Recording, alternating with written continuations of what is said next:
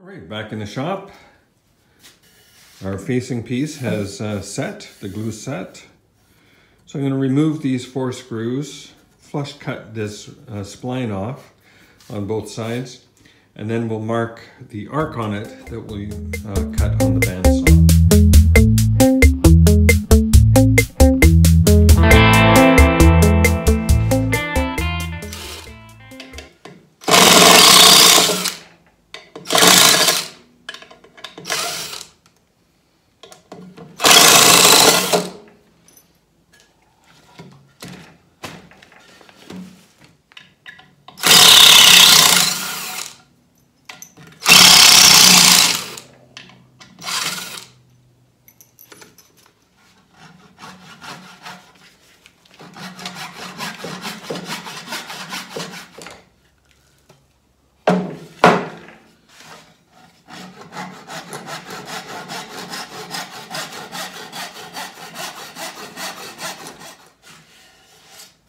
All right, let's mark our semicircle on this.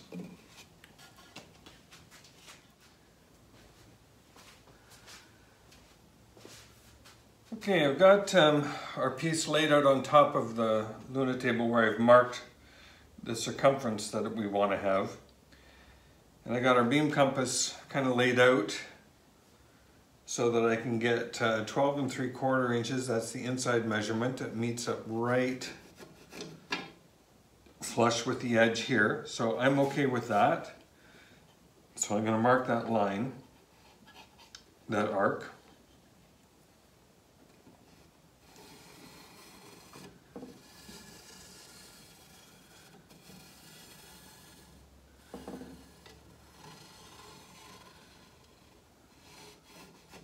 And then our 13 1/4 line, or 13 1/2 rather.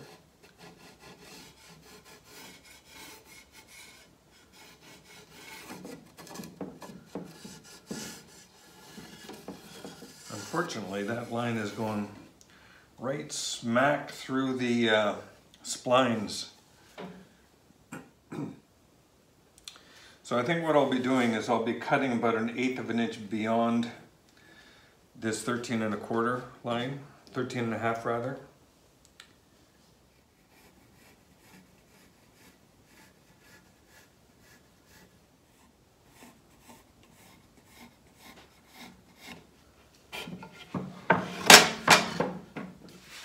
All right, so I've marked that reasonably well. We'll take it over to the bandsaw and cut the outside, and then we'll cut the inside arc. All right, we're about to embark on a fairly significant cut here. So 2 cuts actually, all the way around. Get on the dust collector, and away we go.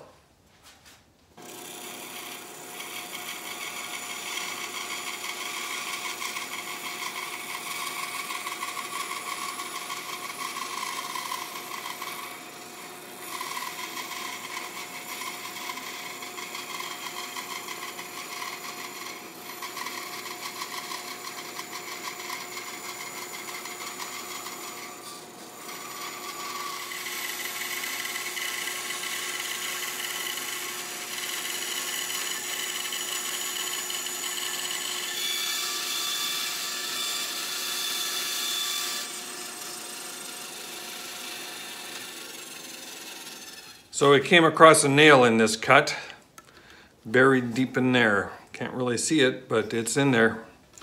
So I'm going to try and punch that out using a little piece of rod. Let me get set up and we'll show you how I go about doing that. So I have this piece straddled over the vise. The hole from the other end of this is in the opening. Let's see if we can drive that very rusty nail to any point where it can be grabbed. And I can see it over here.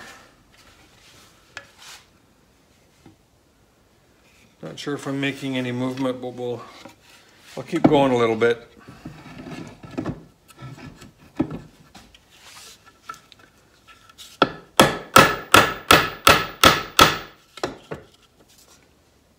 Maybe we can get it by with some pliers here. Let me just see what I can do.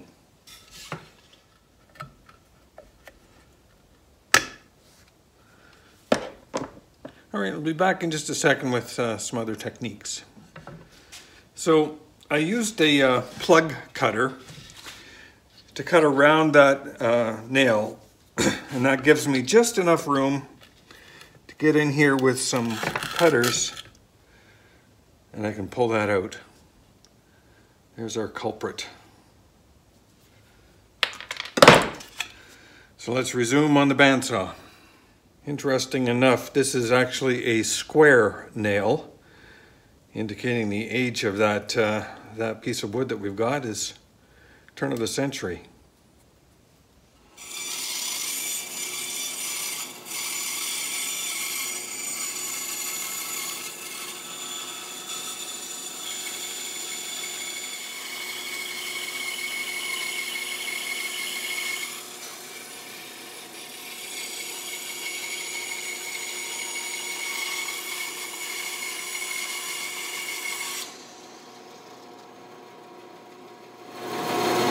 All right, that represents our outside cut. Now we'll do the inside cut.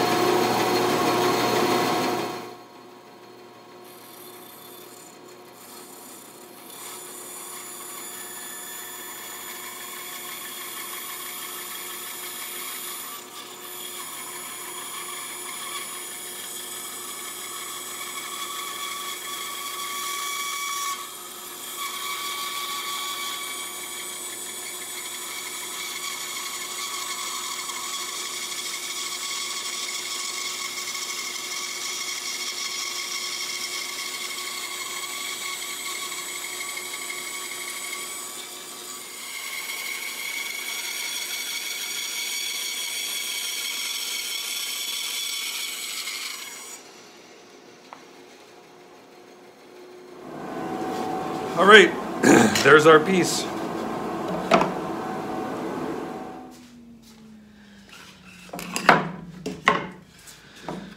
So it appears that striking a nail with a bandsaw is bad. Certainly seems to dull the blade a bit. So I'm gonna have to sharpen that up. And a couple little odd spots throughout on this surface, which I think I will just be sanding out rather than put this on the arcs to get that perfect curve. I think on this piece, we're gonna be okay with a little bit, a couple anomalies, but sanding this out should make this fine. This is pine, so it'll sand relatively easily. Plus, obviously, you can tell there's lots of holes in here and stuff and imperfections that need to be corrected anyway. So a lot of sanding is gonna be required on this piece to begin with. But let's set it up on the top now, just see how we match the curve. As we look in here, that's the line that we're trying to follow. And we are really close all the way around. A little bit of adjustment, so I'm gonna call that good.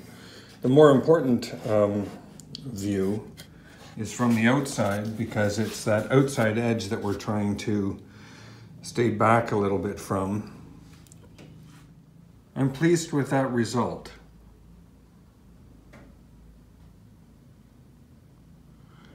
If I was going for a factory kind of look, I would run this through the arcs to make this perfectly circular. But as I mentioned before, that's not the intent on this one, so some sanding will work on this.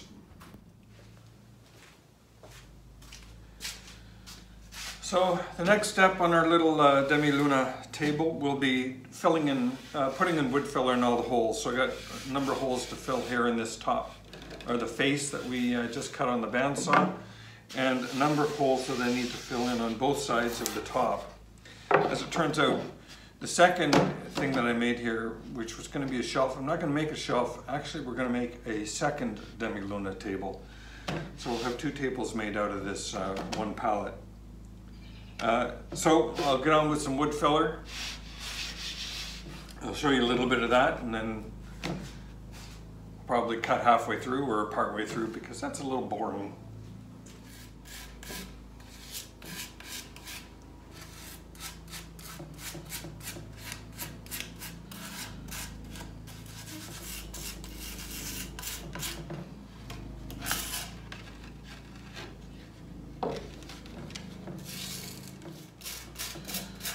And I just found a second nail that we went all the way through with the bandsaw. So that blade is going to be in some serious trouble.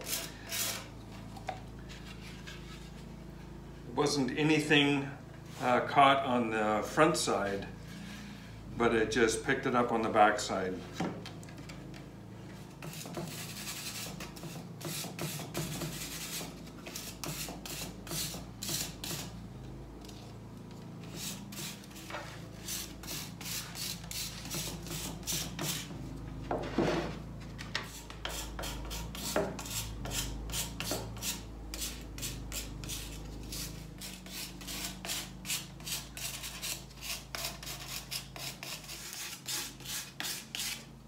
I'm just realizing too, since this is a semicircular table, I probably don't need to worry about the holes way out on the extreme edges here. As I mentioned before, this table is getting painted, so having the holes filled with this is not going to be a problem.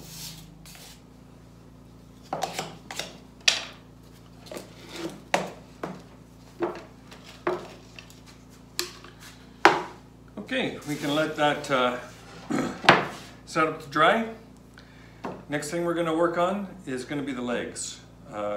Squaring them up true and tapering them. So I'll bring those over to the table saw and we'll talk about what we're going to do there. Alright, the first operation when it comes to these legs is cutting them to length. It's going to be 28.5 inches long, and I want to pick the best 28.5 inches out of these pieces. So clearly you can see where we have this carved out here, that's going to be cut off. Similarly on this piece, I got a bad end up here, so we'll cut that off, and I have a bad piece down here, so we'll cut that off.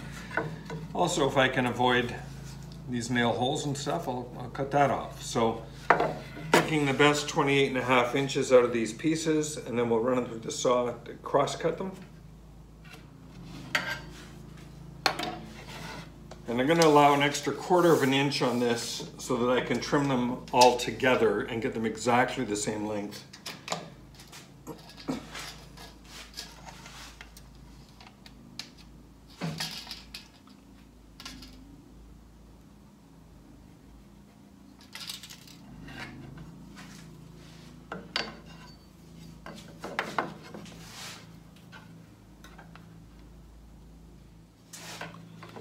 So I'm going to cut these where the marks are. That's a 1/4 inch longer than I need. And when I have all the faces true, cleaned up, I'll clamp them together and cut off that 1/4 inch.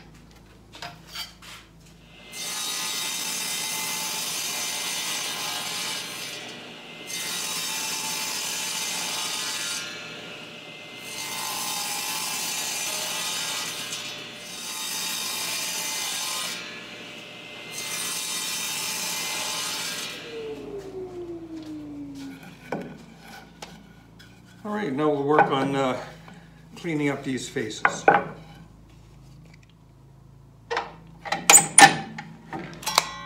Set the fence up to be 1 3/8.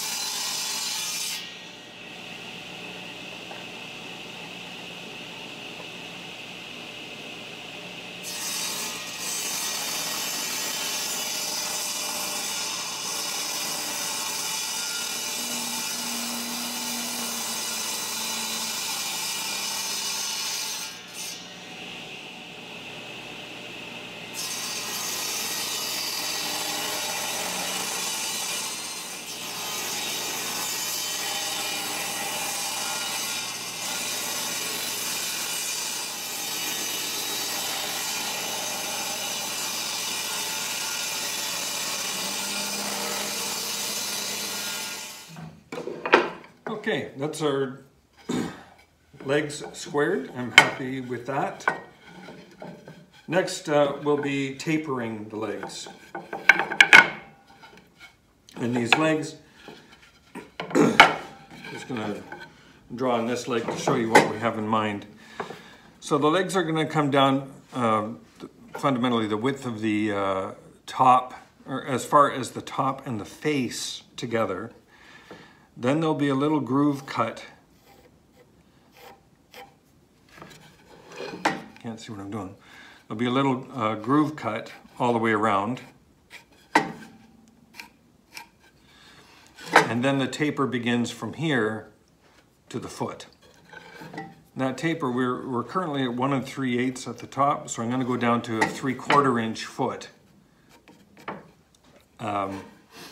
And it'll taper on all 4 sides. So on previous tables, you've seen me taper the leg in 2 dimensions. And when I'm using the bedwell router lathe, making a round one, of course, it's tapered in all dimensions. But this is the first time I'm taking a square leg and tapering it in 4 places. Which means I need to create a little bit of a jig to hold the leg on a sled as it goes through. So I'm going to work on setting that up now. All right, here's the leg tapering jig. So I have a piece of particle board that was just some scrap material I had lying around. Cut it to 7 inches wide. The width is really irrelevant. And then I put the leg on here and determined where this leg needs to be in order to get, first of all, the cut to finish right here. So as it, I don't want the blade penetrating the leg beyond that point, but I do want it to be 5/16 of an inch on this end, taking off that bit, and so that's the taper. We're out by 5/16 of an inch. So I have a little piece of wood that I have, oops, sorry, let's go here. So I got a little piece of wood that I tacked onto the base at the proper angle, and I've put a stop here on the end so the leg will be butt up tight against this and snug up against that, and then clamp down with that bolt. And I also put a clamp down at the other end, which is going to be good as long as I'm doing the square sides without any taper. But as soon as I want to cut the taper, I'll have to insert a wedge underneath here, 5/16 of an inch, give or take. But we'll sort that out. In fact, we can probably use an offcut from here to slip underneath there. So with that made, I'm going to make the first cut. Let's see how this works.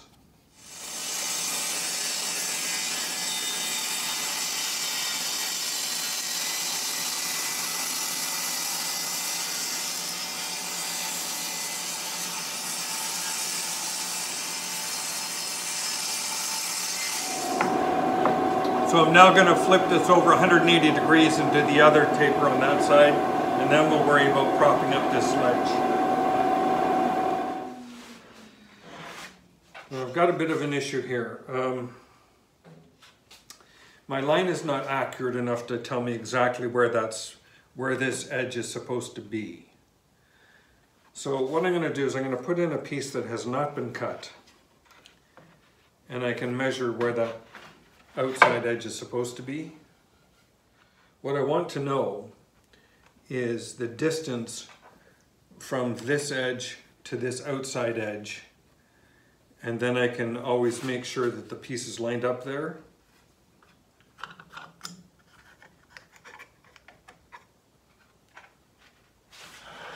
So I'm just going to measure that. Then when I set this tapered piece in, I can draw a line where the tapered edge would be.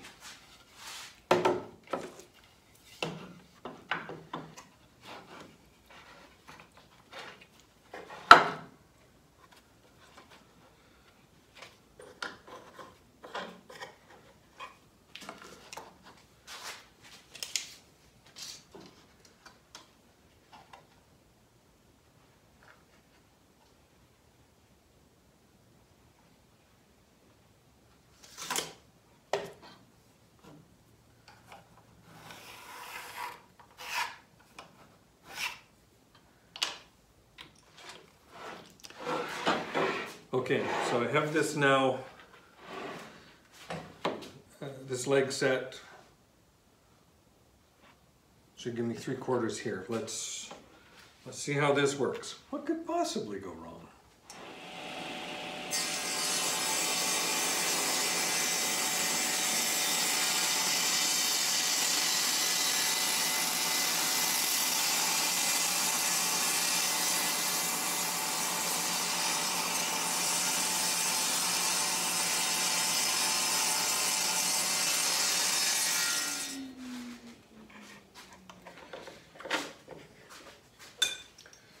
Okay, so that's giving me the taper that I'm looking for there. That's good. And we'll just do the other 2 edges. This will require some propping up underneath the taper though, so I'll figure that part out. Okay, I'm happy that this very end is flat. So it's propping up here as I expect it to, so that's good. And I do have the line that I want, that's good. I'm following the first edge. So I'm just going to get a wedge that I can slip underneath here so I can clamp that down.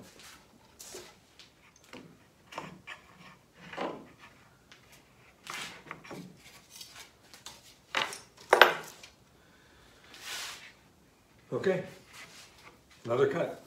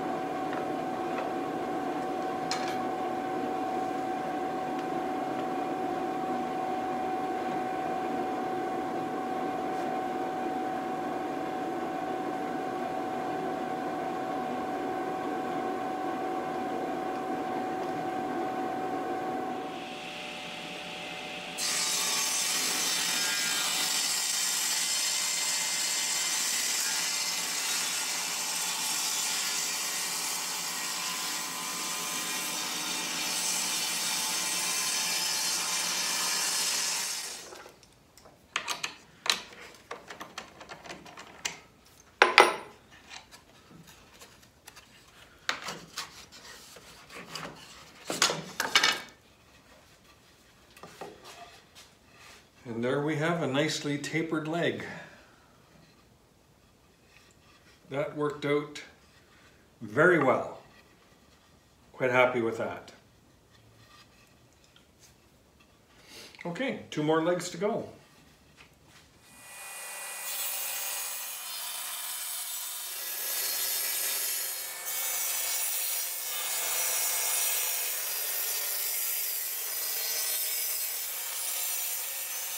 Doing it again on the second Demi Lune table. By the way, I'm calling it Demi Luna. It's Demi Lune. So I changed the, in fact, on the first part 1 of this series, the thumbnail is incorrectly Demi Luna, although the title, I changed the title to Demi Lune. So forgive me for that little faux pas. And we'll be calling it Demi Lune from this point on. All right, 3 legs cut. Next thing to do will be cutting the top to shape, and then we'll be doing some sanding on the facing. I just thought I'd stop for a second and just show you the savings that we made by this method of cutting the round face of the cabinet.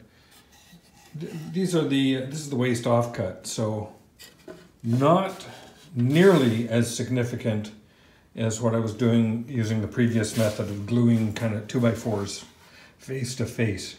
So significantly better use of material. Just thought I'd pass that along. All right, so preparing to cut the circular portion of the top, or make a circular cut, I've got my little jig. semicircular jig here that I'm just going to tack onto the top, and then I can mount that onto the bandsaw, my circle cutting template gizmo, and we'll cut that out. So first I'll tack this to here.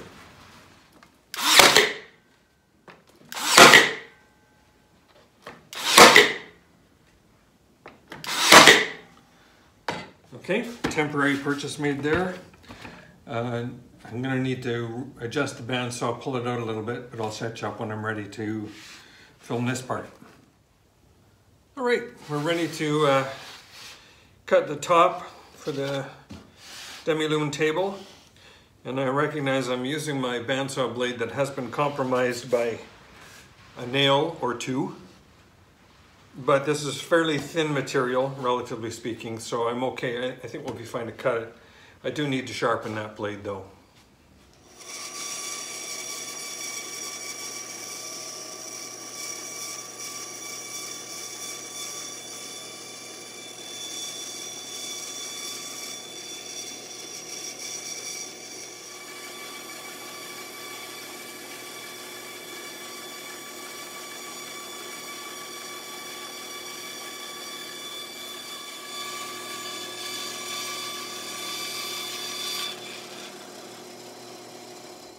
So I have this nail. So this is inside the curve of our facing component, and I've debated whether to take it out or not, and I'm going to take it out. And I use my little plug cutter technique. This time I'll use the drill press to get it out. But from the face of it, there was no evidence of that nail whatsoever. It's probably right behind there, but clearly didn't come through. I should have seen it from the other side, but I didn't. And the fact that it doesn't come all the way through means that it's in, I must be just the tail end of the nail here. So I think we have a good chance of getting it out without causing too much damage. So we'll go over to the drill press, get you set up, and we'll try the plug cutter technique here.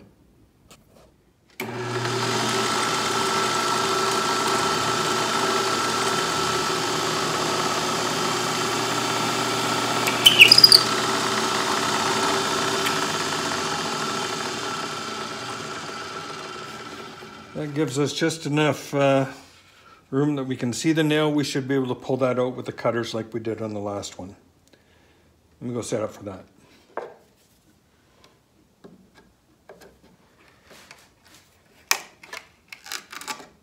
There we are. Just a tiny bit of the nail, but we got it. Okay, so we'll fill that hole up. And then we'll do a little bit of sanding on the top. This should be set by then, and we can do some sanding on this piece. Okay, moving on to some sanding. Just going to use my little palm sander with some 80 grit paper to go over the surface of the table. I'll flip it over to the underside, primarily on the underside, just focusing on the edge. I will cover the whole thing, but I want to focus on the edge where the facing is going to be attached. On the top, I do want to try and get it all the seams to match. I don't care if it's a little bit wavy board to board, but I want to get the seams to line up and get rid of course, the glue. So I got my respirator ready to go. I got the Anaconda all set up to suck off some of the air that gets, this thing just blows it everywhere, so this will help. And I'll have the dust filter going in the background here, just taking the stuff that's in the ambient air. Right, before I do that, I'm going to change that filter. Be right back. Okay, filters on the air cleaners swapped out. I forgot to mention, I have a cloth down here on the table. It keeps the piece from moving around while I'm sanding it. That's the only reason for it.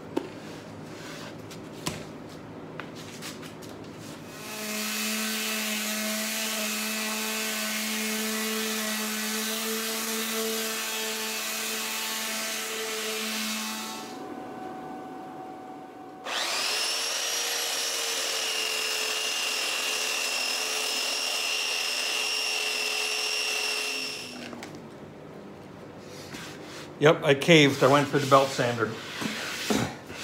It just does a faster job of taking out really unevenness. And yeah, it did okay. Now I'll come back with the palm sander, still at 80 grit, because this was 60 on the belt sander. So I'll come back with 80 grit and just kind of clean up some of those marks that the belt sander left. But I did a nice job of clearing that up.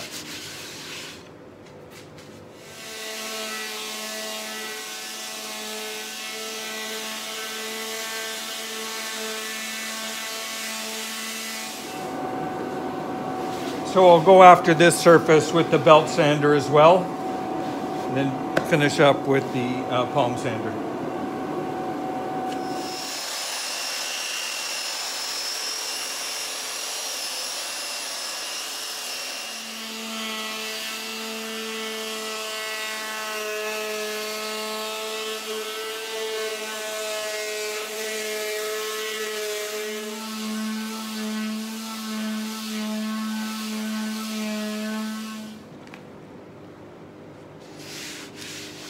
So there's our piece. I'm always amazed at, even though there are nail holes and fills in this, that came from a pallet. The wood just looked like crap when it, the raw wood off the pallet, but it's still quite beautiful underneath you. Never judge a book by its cover, right? Or beauty's only skin deep. This is beautiful underneath. Okay, there'll be a little bit of filling to do. I have another little hole here on the edge, so I'll just, take care of that. And then we'll get ready to put some, we'll sand this up finer with up to 120, possibly 180, but I think I'll probably stop at 120 because we'll put a coat of primer on it and then sand that. But I think this piece is almost done. That little bit of filler, sanding to 120, and then we can start the assembly. In the meantime, I'm going to go work on the face. That should have had a chance to set, so I'm going to sand that off. So for sanding this piece, I certainly don't want to set it down like that and, on a flat surface and put strain on it. So I'm using one of the cutoffs, propping it up a little bit so that it can sit on that. And now I can sand it on that surface, and that'll give it a little bit more support.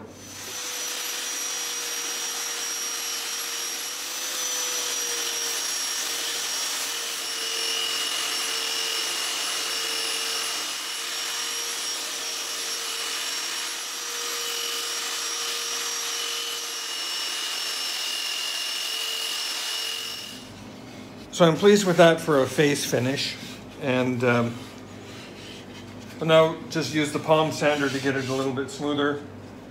There's a bit of an issue here that I'm going to need to address. And then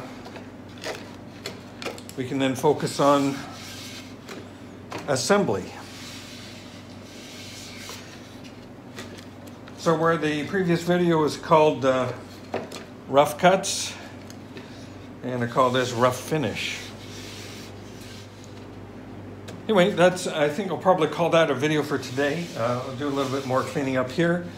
Tomorrow we'll focus on the assembly of the table.